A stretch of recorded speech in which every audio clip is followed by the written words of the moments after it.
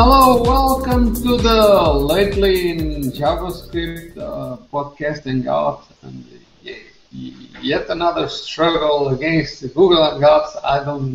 I'm not sure, but I hope we are winning against the difficulties. Every month there is a new difficulty. Let's see how this month comes out. And as always, since a few months ago, I have here with me Arturs Sosins, directly from Latvia. Hello, Arturs. How are you doing? Well, I'm fine.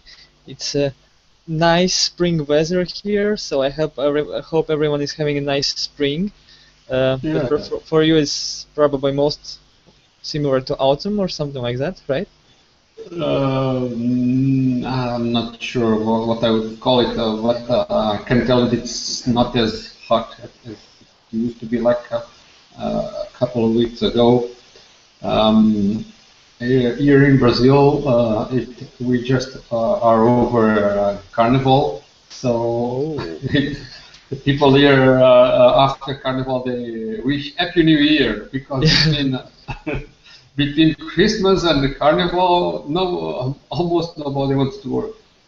Well, actually, and the rest of the year, almost nobody wants to work, but that's another story. So, but here today we are to talk about JavaScript and what has been happening in the latest months. So we have a selection of interesting articles and topics to talk about that I've been looking at. Seems interesting. Let me start with the first one, on which we are going to comment about this article that talks about what would be the advantages of having use strict in your scripts to somehow get some warnings. And basically it starts the article here with just a brief tutorial where you should put a use strict expression in your code. You can put it at the first line, just to tell that the whole code should be subject of strict warnings and stuff, and also inside functions. So it's pretty straightforward. There is nothing difficult about this directive. So then it starts talking about some benefits, like avoiding stupid mistakes, usually that like having duplicated keys in objects, declarations of variables in without the var, global variables. Keyword. Yeah, and other stupid mistakes like duplicating the names of arguments in functions.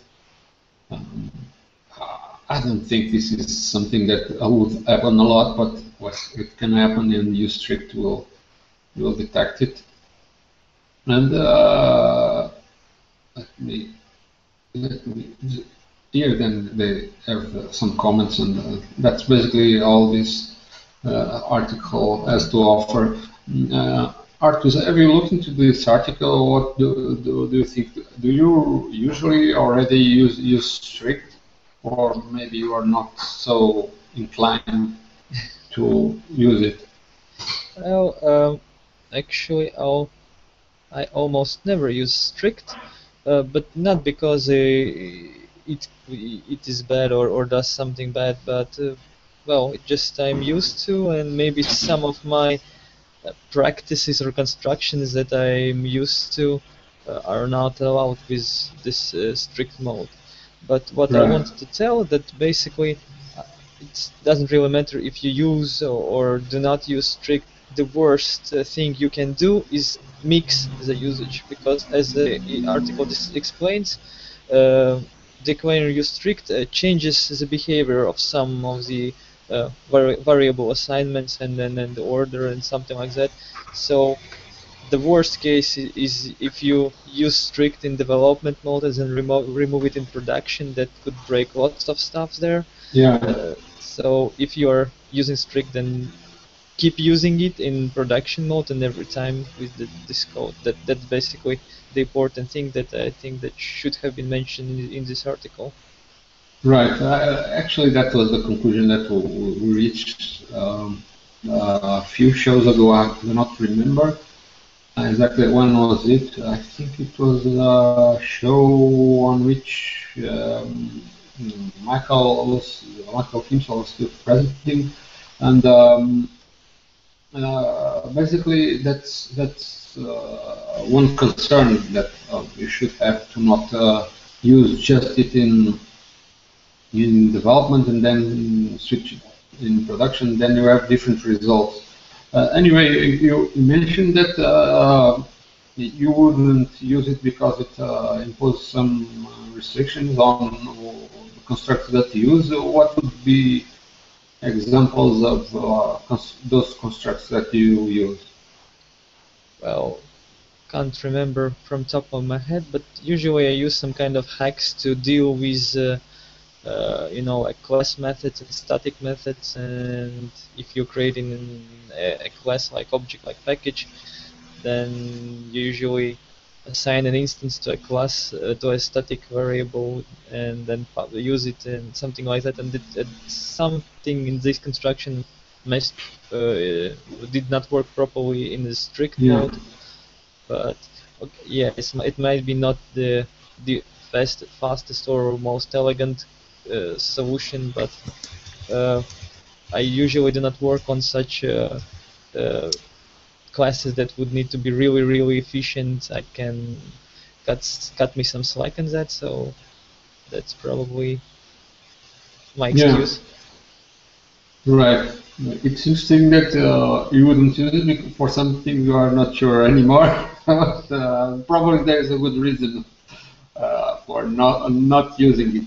Well, for me, I also do not use strict because it changes certain behaviors. And for these kinds of warnings, I would rather use some JS hint or JS link tool that I put my code through, so it can detect any issues that I might have and did not notice. So probably the effect that is mentioned on this article is basically the same. And actually, I'm sure that JS hint and JS link actually give you more useful warnings other than those that this article covers.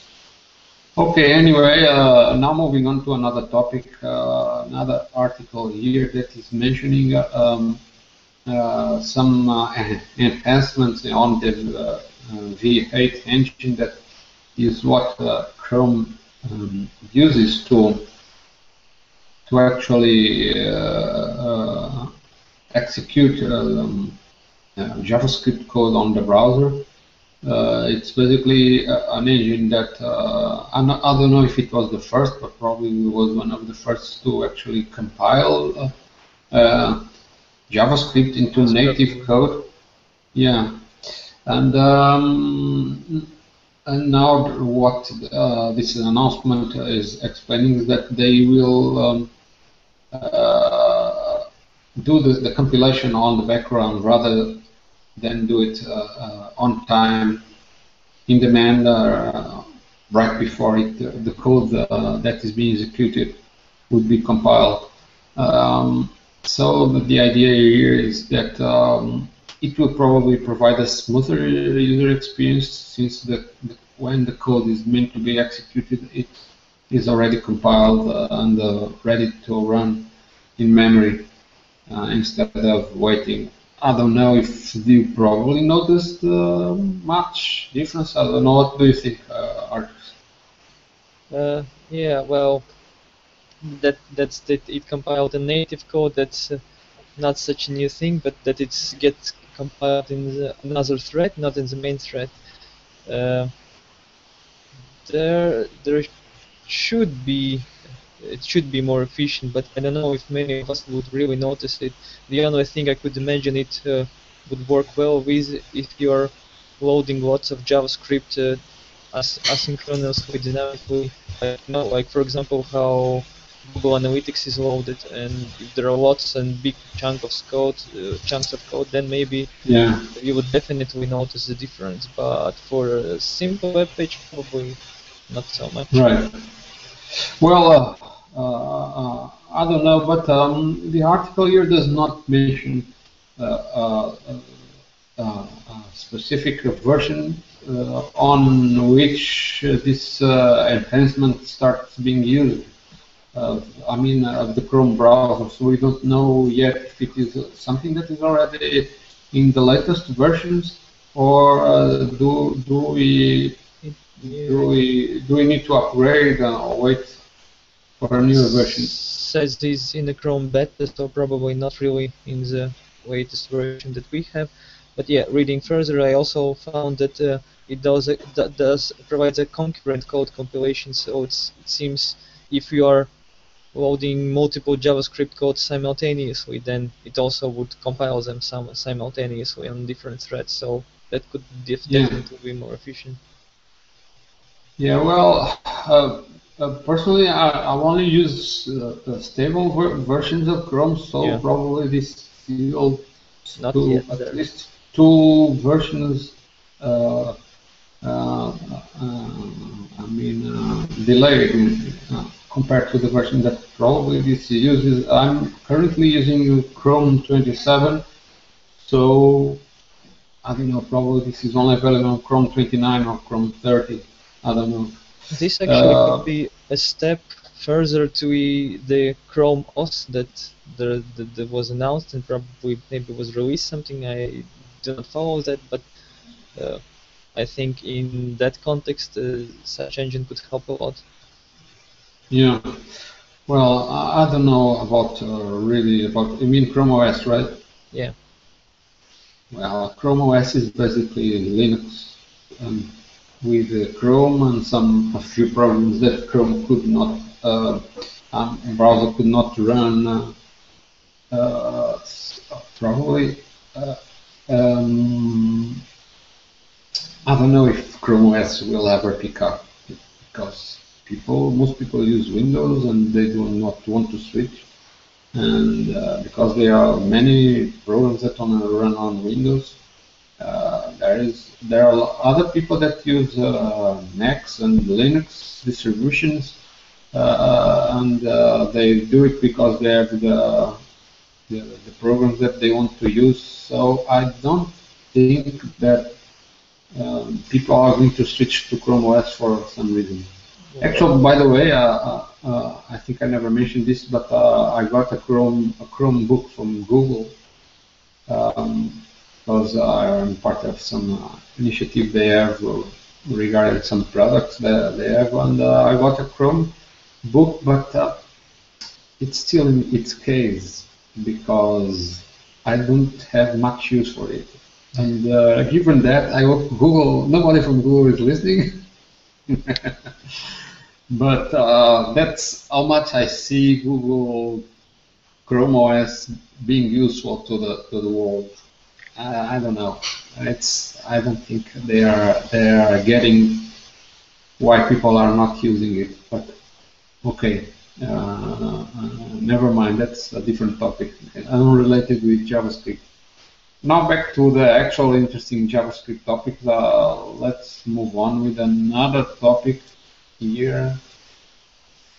Basically, one library called Instaclick that does something interesting, although I do not think it's that totally new, which is to anticipate the eventual clicks that you will do on web pages. For instance, if you have pages with links, if you hover a link, it even without clicking it, it already preloads the page. And this is the purpose of this Instaclick library. It says it saves like 200 to 300 milliseconds I don't know if it is sufficient to be noticeable, probably for the user. You might notice a little improvement here and there, but I also think there are some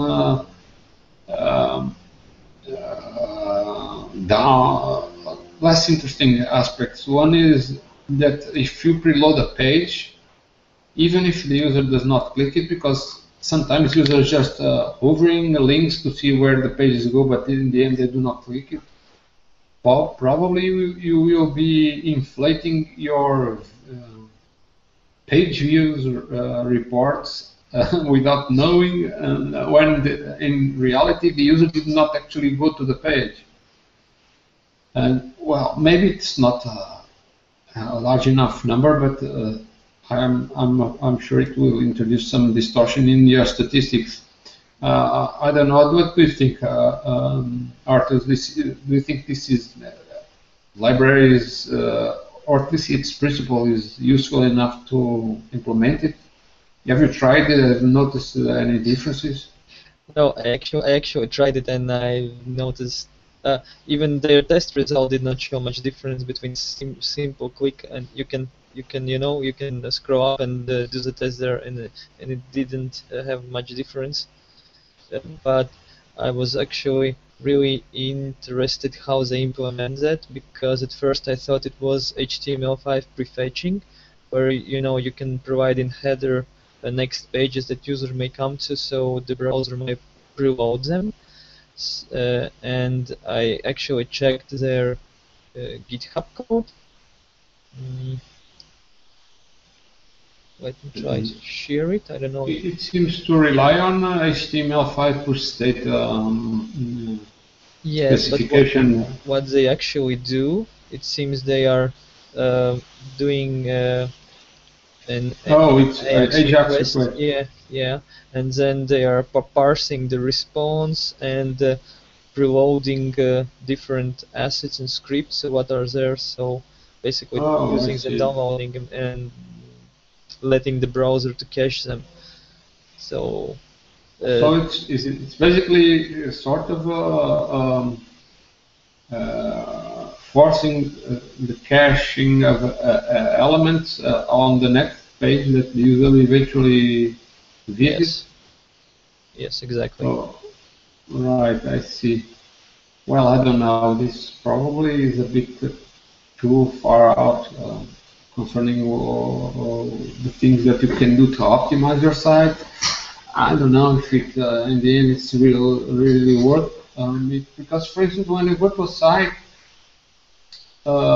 if you visit a few pages, probably the images of icons and things that CSS are mostly common to the current page that you are, so probably wouldn't be much in caching those elements ahead, because they are probably already cached.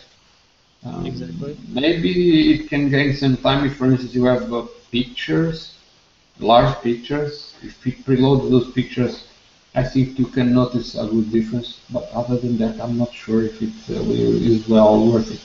So I think it depends. You need to try it on your site, and maybe you can notice some games that justify the use of this library or something similar. But other than that, I do not see really great improvement. But I was actually thinking about the downsides. That could be if you're using a mobile phone, it could use up more bandwidth that you actually did not visit the page yet. Right. But then I remember, then I think there is no hover option in the mobile phones, no? Sorry, I didn't get that last part. That there is no hover option, like you can hover a mouse over the link, and on mobile phones, that I don't actually know how. No, you don't have the over. Yeah. You can't. It doesn't detect when you are hovering your finger. Exactly. A good point. I was not getting that. Well, that's true at least for mobile phones because they are operated with the finger. But actually, the current notebook that I have, it has a stylus pen that it actually can, even if you don't click on the anywhere on the screen, it can move the mouse pointer. Okay. Just reaching let me see if I can show you the actual stylus here. Well, I don't know if you can see it. Well, and if you go here, if you get, well, you won't see anything. But let me try to share some image. Well, I was in this article. Do you see my mouse pointer? Yeah. Okay. This is me moving just the pen, just the stylus. Mm-hmm. So I'm not clicking on anything. So at least with this stylus, there is some mouse there are mouse over events. But as you mentioned, with fingers, there's not much hope there. But okay. Anyway, probably a mobile environment. It's probably not the best environment to take advantage of these features because, well, at least here in Brazil, the 3G connections suck and suck big time. Well, if you are on a Wi-Fi network, that is fine because Wi-Fi networks are fixed, but wireless 3G or even 4G connections where they are available often are not very reliable, so you wouldn't have a great advantage. Anyway, moving on with the Hangout now, talking about a new tool that it was interesting that I noticed that it can be useful for those that are curious about what will be JavaScript 6. Actually, the accurate name is Emscripten 6. So this is one of those Fiddle-like sites, and that lets you try some code and see how it works. For instance, I have here some examples, arrow functions. You can run it and can see the results here. Can you increase the font a little more? Yes, I tried to increase, but then the console is shifted below, and then you do not see the results. Sorry. That's why I reduced it. But well, okay. Well, this is just a curiosity for those that are so excited about JavaScript 6. And if you look at classes inheritance example, you will be excited too. Yeah, because this looks more like real classes that we use on other languages. They have constructors that they can extend classes. That's awesome. That's really awesome. Yeah. And once people start using JavaScript 6 and create code classes with these constructs, from then on I no longer have to call those packages objects rather than classes. And that's the only difference that I will see. But well, actually, I think whoever is working with JavaScript for a while is already used to the prototype type of programming, creating objects in JavaScript. So the only difference is really for those that prefer the syntax that is more similar to other languages like Java or even PHP and others that are also used for web development. Well, I think that's it. I don't know if you found anything else interesting with this library that you wanted to comment. I mean, site sorry, Yeah, well, even es6fiddle.net. I just wanted to say that, well, I'm really working with lots of languages lately, even changing more than 3 languages in the same day, like Objective-C, Java, PHP, C, C++, JavaScript, Lua, and JavaScript seems to be the most hardest one, most difficult one to Yeah. crack because it's kind of completely something different than all of the other of them.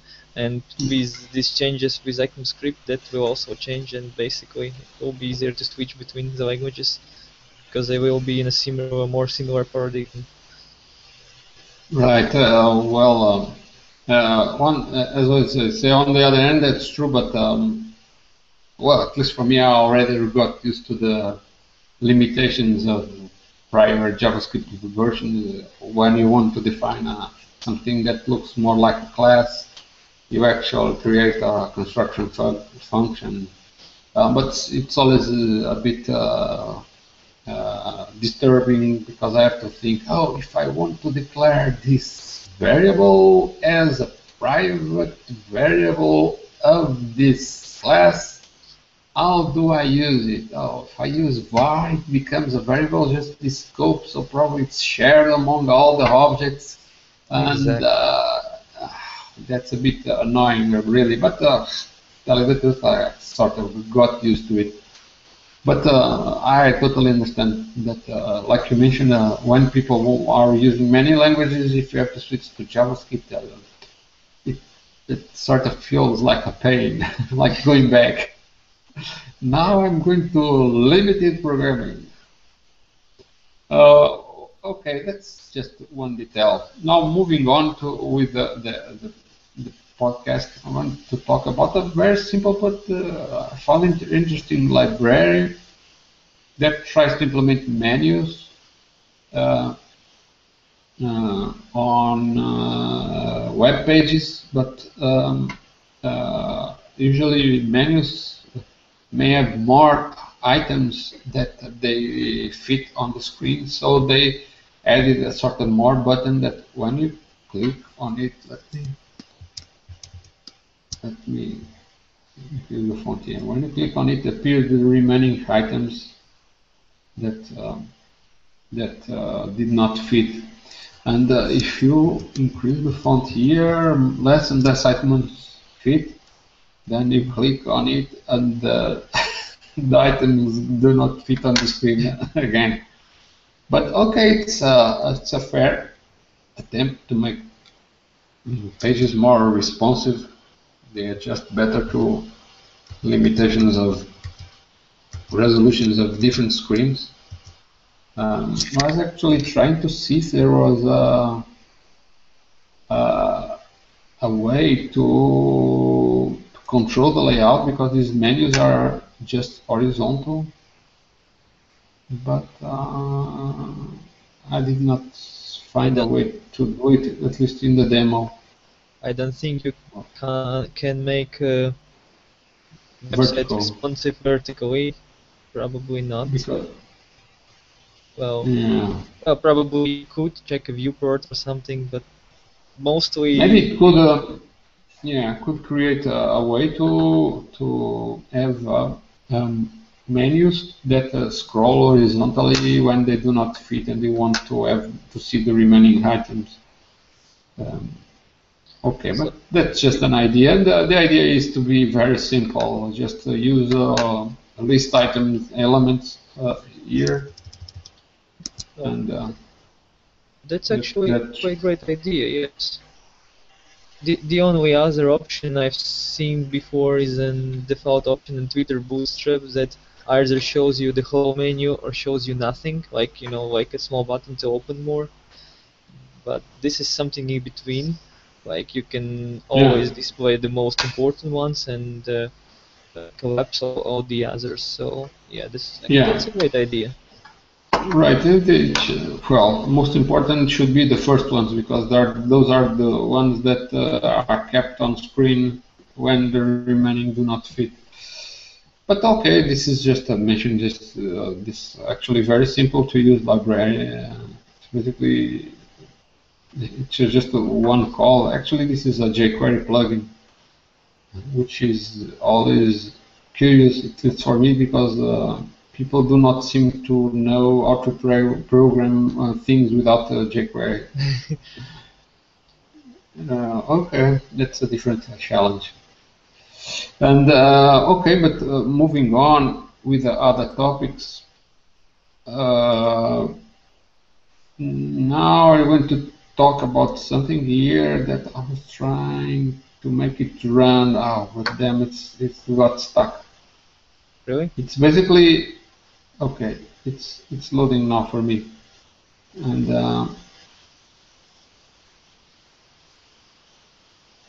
it's loading for me, but it sort of stolen the mouse pointer. Basically, it is a port of the game Quake. Let me see. Okay, I think you should be seeing it already on my screen.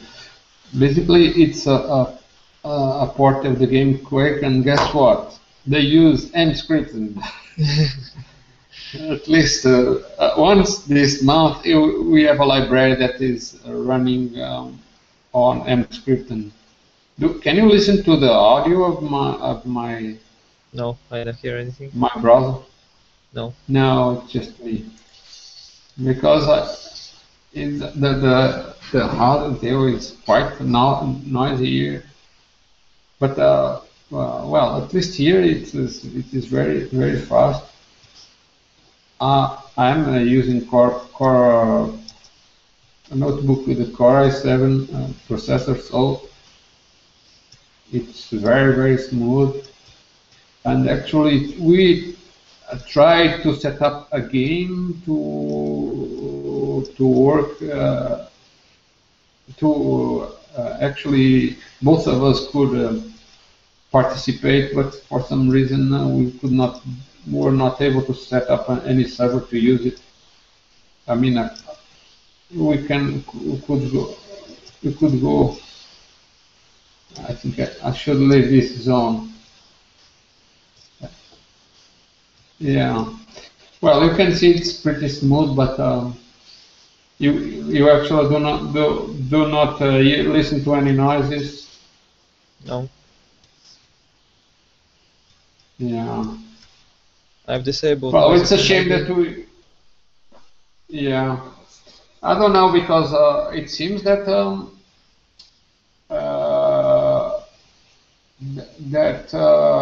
Chrome, I mean, the Hangouts is not capturing the audio of the machine.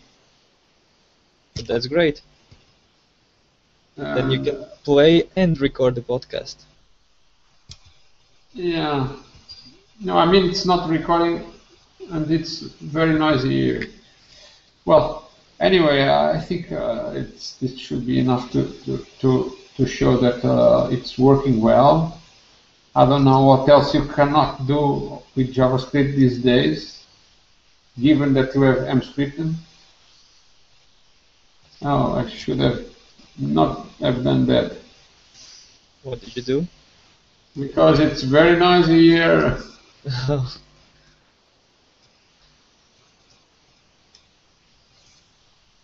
I think I need to switch. Oh, I got shot. Yeah. Well, I guess this is basically it. I'm just trying to disable the noises. It's still an awesome How achievement. do I disable? You could play something like that in your browser without basically installing anything, and downloading took, I don't know, about less than 5 minutes for me. So it's like. Yeah, it actually took a lot. Yeah, really? Yeah.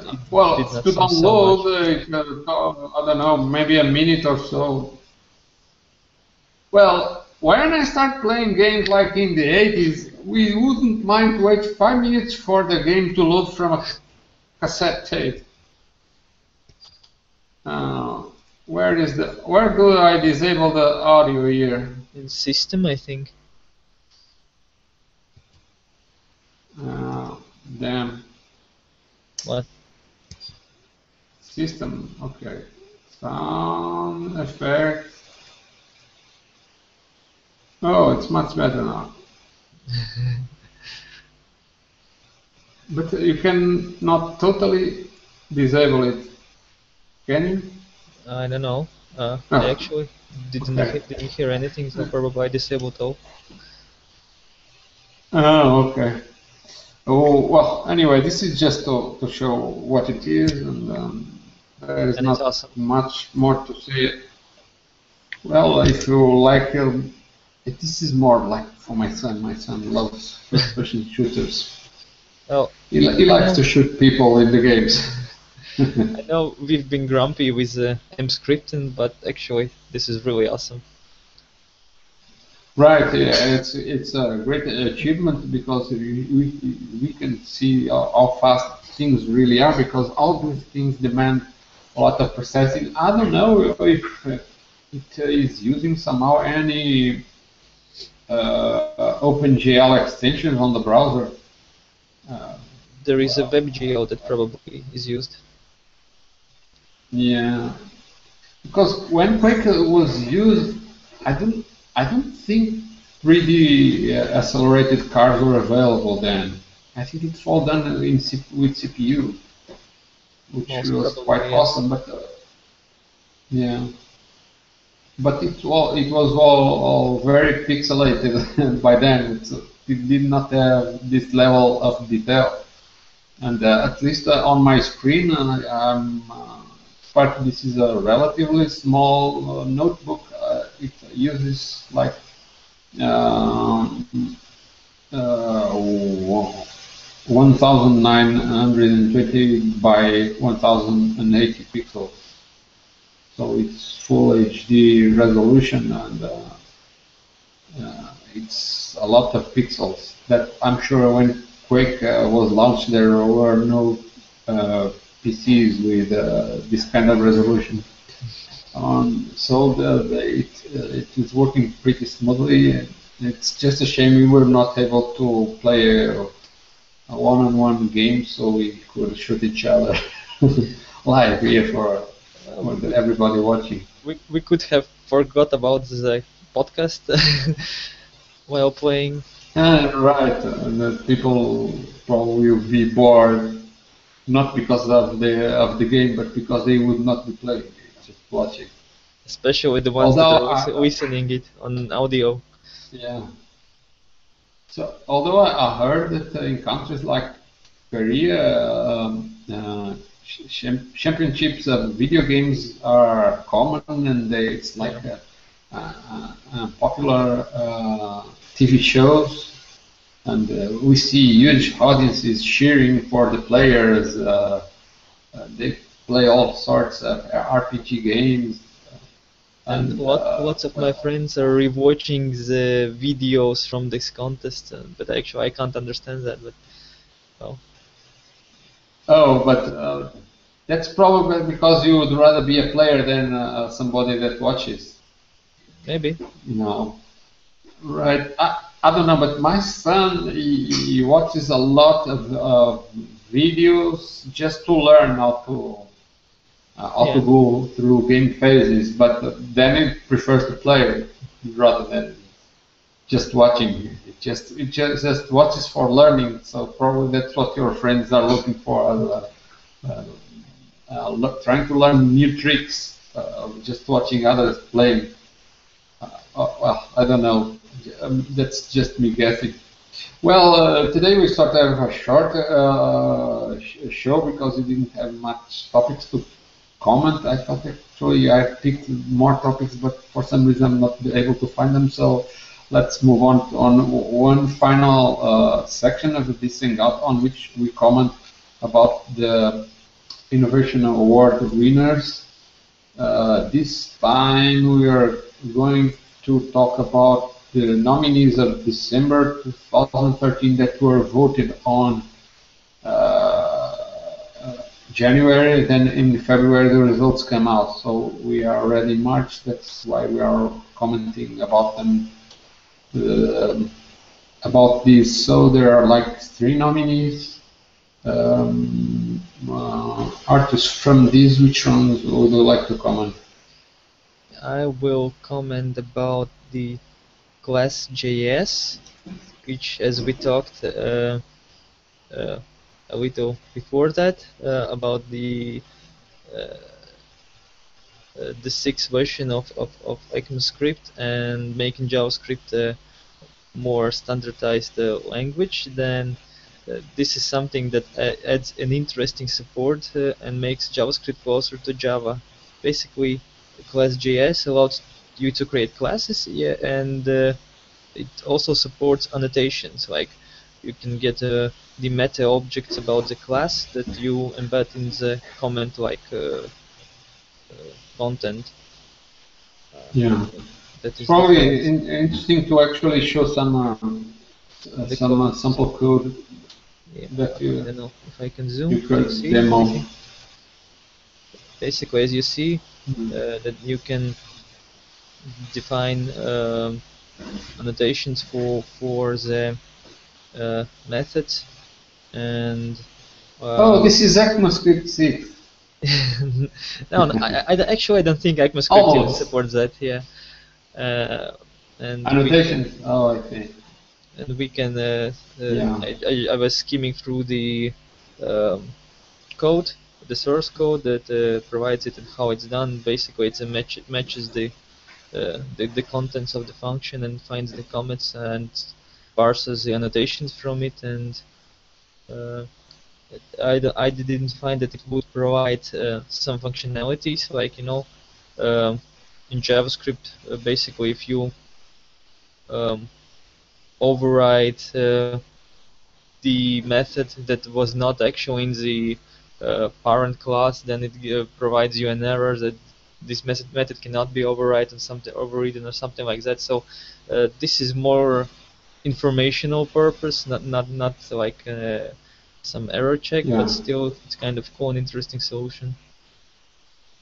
Well, it can always be interesting. Well, one of the main purposes of things like annotations is to generate code that probably do some object relational mapping, so you can or generate documentation. Right, that too, and it will parse those definitions using some separate tool, and then it would generate code or generate documentation, as you mentioned. So the presence of that, those comments will not affect anything, the functionality. It would not be faster or slower. It just would work and also be helpful for anybody that is browsing the code. It will actually get some insight about what the code is supposed to do.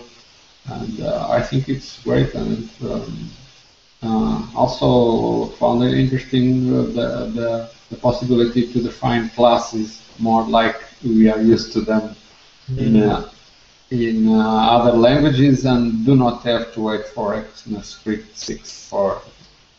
Is there any implementation? To be able to use them. Is there any implementation for annotations in PHP? Do you know? Do you remember any class like that? For PHP, there are some parsers, but they are not exactly built in the language. They are considering it for PHP 6, but it's one of those things that I don't know if it will be approved. They've been trying to push it for a few years, but the proposals have always been refused. I'm not sure why, because it's something that is meant for tools that will work separately from the actual code that it will be running. So I don't know, but for JavaScript, I also haven't heard if there are any plans to make that a built-in feature of the language. Maybe some reflection classes that can provide insights about the classes extracted from the, um, the annotations. Anyway, the annotations in this case are defined as comments. They are not something that is built in the language. Yeah. I think that is the thing that at least for PHP they have been opposed to make it part of this language syntax. Because it's always metadata, and you shouldn't be you shouldn't need it at runtime. But well, the same goes for JavaScript or any other language. So I don't know if all these things would be really this important to have built in the language. Personally, I do not see a use case for that, but maybe some other people have found it interesting. And okay, and on my part, I also would like to comment about a couple of classes. Let me share the screen here. Okay, we have. Let me disable this here because I was listening to some background noises. I don't know if you were listening, no. And they were caused by the frame, the window that was running Quake. Yeah, just still playing while chatting. Yeah, exactly. So now talking about these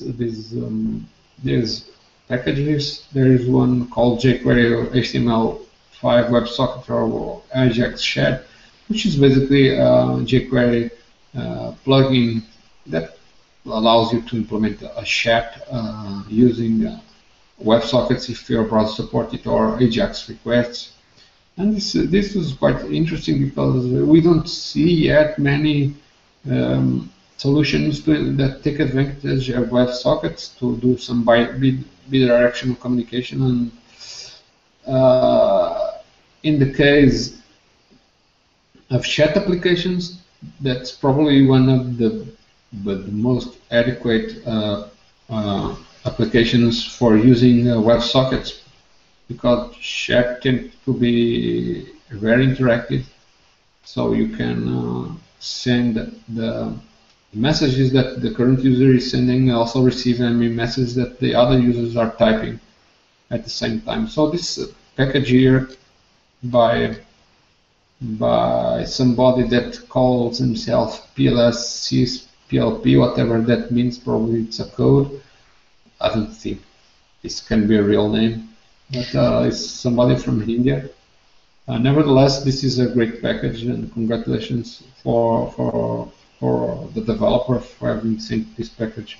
Also, by the way, we didn't mention the previous package, the class.js was mentioned and developed by Rafael.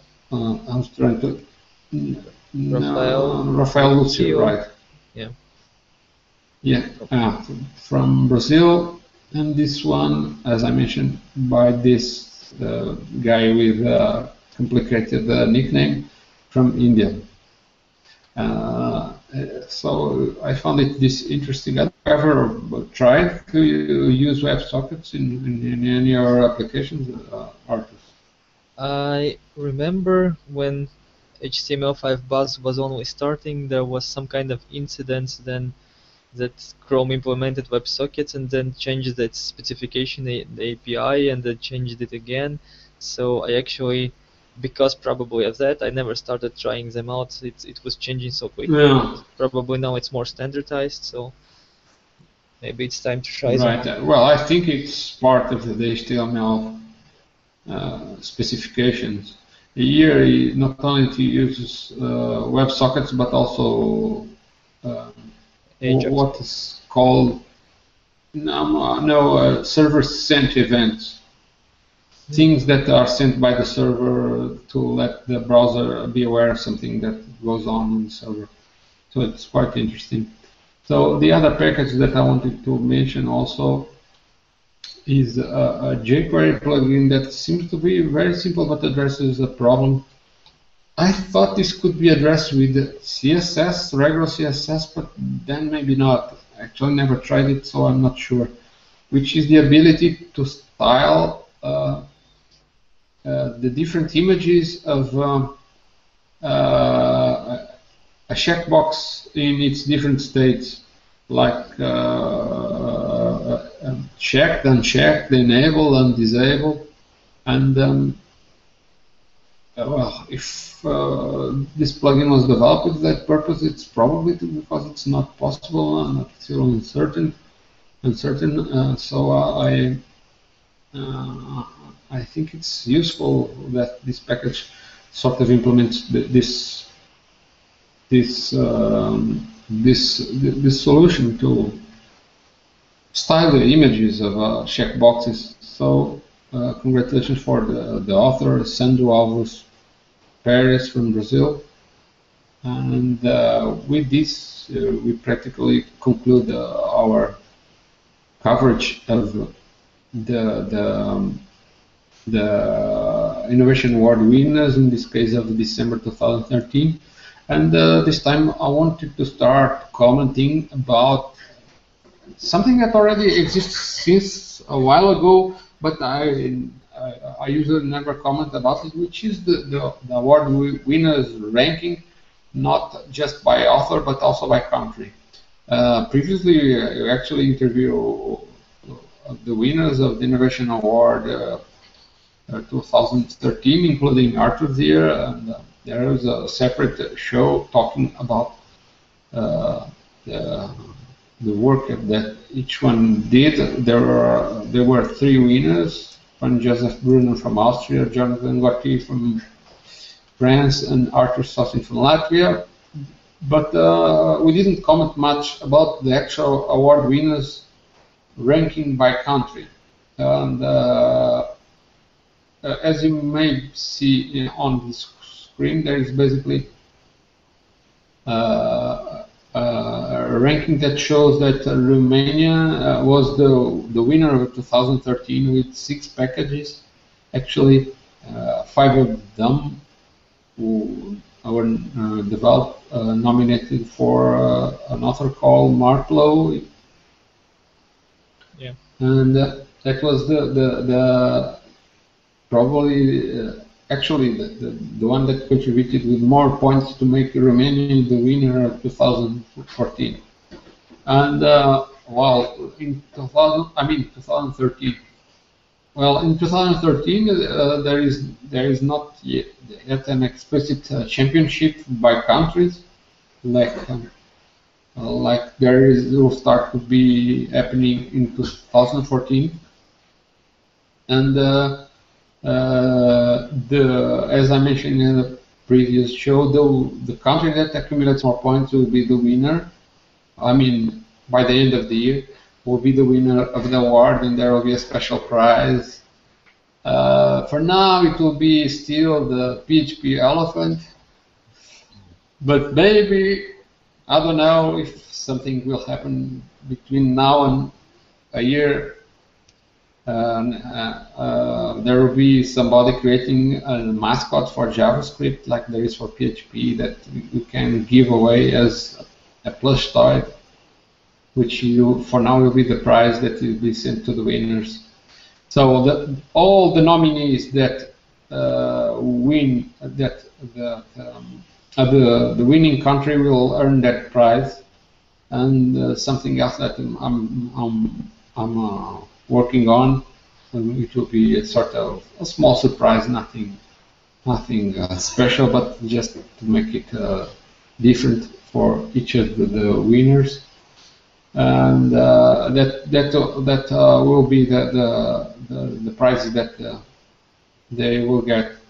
Other than Romania, at least in 2013, several other countries also ranked relatively high, like France with 4 packages. I'm sure 3 of them were from Jonathan Gauthier, and there's another one that does not appear in the top 10. And then there is also Brazil with 6 packages, Austria with 2. In this case, we are sure that they were from Joseph Brunner, and Latvia with 3, and we are also sure that those are from Arturs Sosins.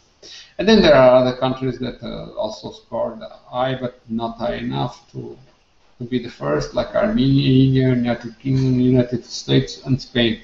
So starting next month, we will be commenting on the winners of the Innovation Award, not just by author, but also by country.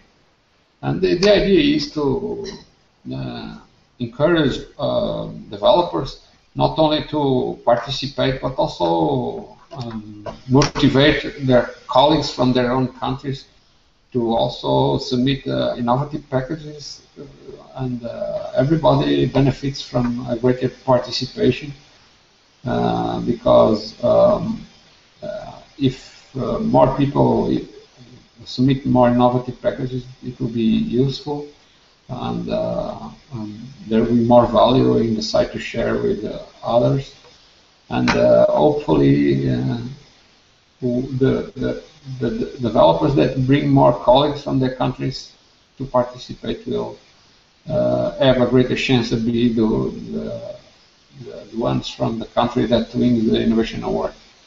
I don't know. I don't know how well this works to motivate more people to send the innovative packages, but starting next month we will starting evaluating what will be the results. If there is something that we can notice, there are more people from the same countries participating. I don't know, what do you think about this? Do you think this will work to motivate more developers? Well, the most difficult part with the motivation is if you see someone is way ahead of you, then you may not really want to try to pursue them and beat them. But if you look at the results of the 2013 year, then you can see that none of the Romanian users of the Romanian participants are in the first place, but Romania as a country won.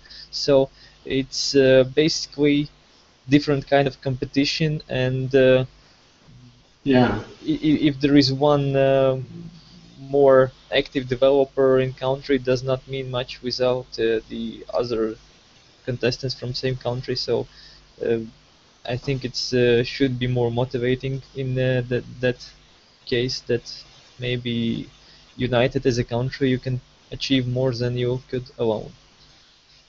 Exactly, it's a greater purpose for the sake of your country. It would be something very patriotic.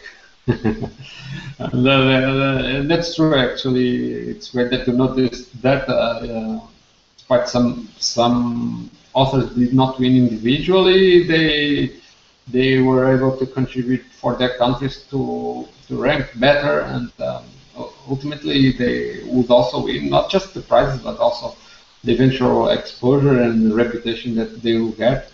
I was told that at least some authors actually present the nominations in the Innovation Award, both in JS classes and PHP classes, as an item in their resumes. Well, that helps them to get better jobs. It's great, because it's well deserved. It was not something that was granted without merit. So I hope everybody is benefiting from participating in this initiative, and I also hope it's fun to participate in a sort of competition, even if you are collaborating and competing with your colleagues of your own countries. Okay, well, with this, basically we have ended this podcast. Just would like to end up thanking Arturs again for coming again and helping to make this hangout more interesting with your insights. There is one more thing I would like to mention. That I think there's one more thing. Yeah. The last guy that was famous for saying those words is unfortunately dead. Okay. There's one more thing. Okay. Oh, nothing bad happens to you after this. Basically, okay. last time I think I've mentioned that There would be great to have a JavaScript mascot, and that people should come up with some ideas. Months have passed, still no ideas, no suggestions, and I'm starting to lowering my expectations, and maybe we could come up with an Emscripten mascot, for example. That would be a part of Well, JavaScript. I don't know. I don't know, because it seems that these mascots initiatives are usually ideas of one individual that happens to be talented in designing graphics. Like, for instance, Vincent Pontier from France, which is the original creator of the PHP elephant. I don't know about the Linux penguin or the MySQL dolphin, but in this case of the PHP, it was an idea of one individual. Well, maybe I should start thinking. Well, I'm not talented as a graphic designer. That's certainly not my best qualification, not at all. But maybe if we can talk with some graphic designer that's somehow interested with JavaScript, you can actually be motivated to create a mascot that gets some adherence. And even if you cannot make a mascot that is accepted as a JavaScript mascot, like maybe you can make it a JS classes mascot. So probably it will be alright too. Okay, well, with this we practically ended the podcast. Thank you again, Arturs, for coming. On my behalf, that's all for now. Bye.